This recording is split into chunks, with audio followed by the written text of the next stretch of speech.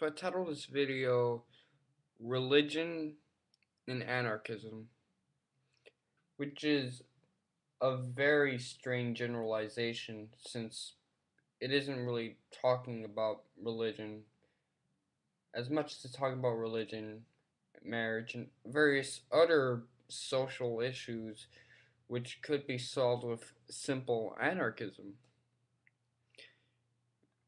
For example, a lot of disadvantages regarding marriage and religion and these things which seem to be very one-sided and have a lot of disadvantages in society.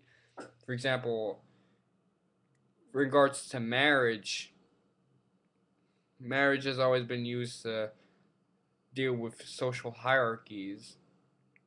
Not every way to get yourself closer to nexus or the authority is through a simple economic decision, but you could also use marriage. For example, you could marry your way closer to the authority or closer to the nexus of the hierarchy.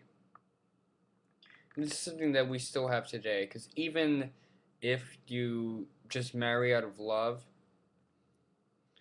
you could probably still end up doing it to move some other hierarchies, such as your church or religion.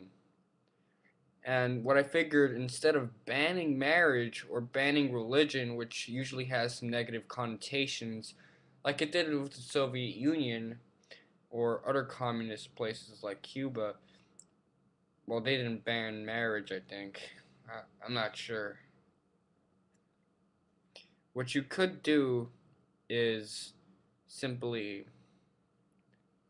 take the organizational structure, change it to another organizational structure, and watch it become a little bit better. Since there are various forms of organization besides hierarchies. And I figured that'd be a good thing, that'd be an upgrade to what we have now, which is a bunch of pointless decisions that are being advocated with the ultimate of hierarchies, which is the states.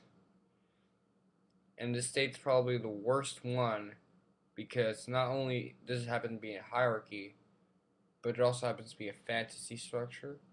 It also involves consolidation, ideology, borders, which lead it to taking control of other institutions in an upward z-axis, and various other negative ailments which I've mentioned constantly.